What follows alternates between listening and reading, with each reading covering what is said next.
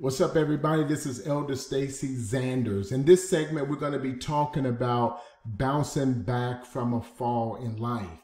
And whether it's a setback, failure, or a challenging period in your life, it requires you to be resilient. It requires determination and a positive mindset.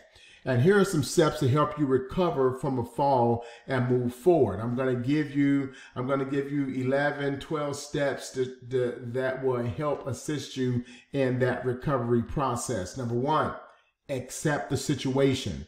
Acknowledge and accept what has happened, avoiding dwelling on self-blame or negative thoughts instead of understanding the situation realistically. Accept the situation. Life happens to everybody. It's coming for all of us. And you're going to have some setbacks. But accept what has happened. Do not live in denial. Number two, learn. It's very important to learn from the experience and reflect on what led to the setback. Identify lessons learned and how you can grow from the experience. Every challenge presents an opportunity for personal growth and learning, so you can become victorious and not be a victor and not a victim. Three, stay positive. Cultivate a positive outlook. Focus on your strengths and remind yourself of past successes. Positive thinking can help you maintain motivation and resilience. There's a scripture that says, tribulation works patience. Patience experience give you hope, and that hope make you not ashamed that the love of God will be shed abroad in your hearts. So experience, if you've overcome before, you can overcome again. Always be the victor and not the victim. We have too many people playing the victim role when we need to just take responsibility, accept, learn, and stay focused. Number four, always set realistic goals. Establish achievable short-term and long-term goals and break them down into smaller, manageable steps. And this will help you regain a sense of direction and accomplishment in life. 5, take action. Start taking small steps towards your goals. Progress might be gradual, but each step forward counts. Consistent effort can lead to significant progress over time, and it builds your self-esteem. It will build your confidence.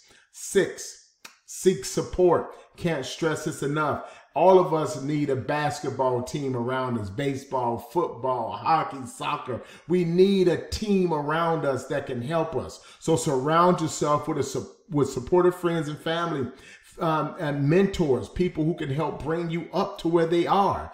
Talking to someone you trust can provide valuable perspective and encouragement during very difficult times. 7, adapt and be flexible. You always have to have the mentality where you have to adapt or adjust. If you've ever played sports, if you're a leader on a team or anything like that, you have to learn how to adapt. If you're on a football team and the defense shows they're set up in one defense and they switch it, you may have to run an audible or different things like that. Change the play. So be flexible, be adaptable, and be open to adjusting your plans as you need to. Sometimes unexpected opportunities or changes in directions can lead to new paths and better opportunities for yourself. Number 8, always remember to take care of yourself. Take care of your mental.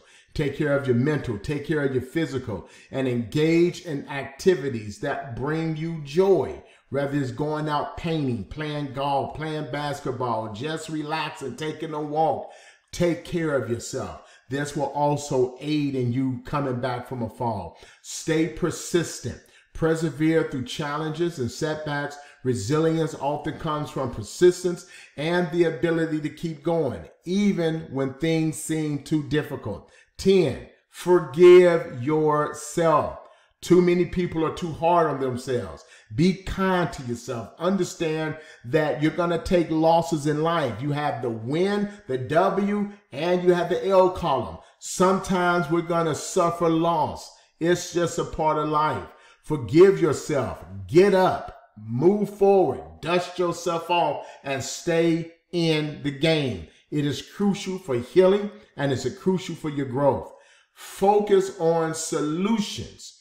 Instead of dwelling on the problem, challenge that energy into finding solutions. Become a thinker. See, we live in a world where they don't want you to be thinkers. They want you to be followers. And sometimes when you have that followers or that victims mentality or mindset, you don't focus on solutions. Followers don't focus on solutions. They're just told what they need to do. So lead. You have to lead in your own life. You have to lead yourself, and you have to focus on solutions to the problems that you have and approach these challenges with a problem-solving mindset. 12, celebrate your progress. Any small victory is still a victory. Acknowledge and celebrate even small victories along the way, recognizing your progress can boost motivation and confidence.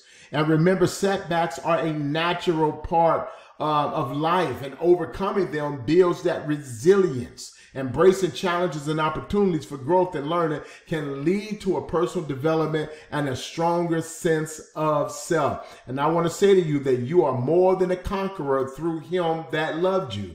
And God says we have a treasure in our earthen vessel, that the excellency and the power may be of him and not of ourselves. The Bible also says, God says, I know the thoughts that I think of you, the thoughts of peace and not of evil, to bring you to an expected end. This is Elder Stacy Zanders. Hang in there. Until the next time, as always, God bless you.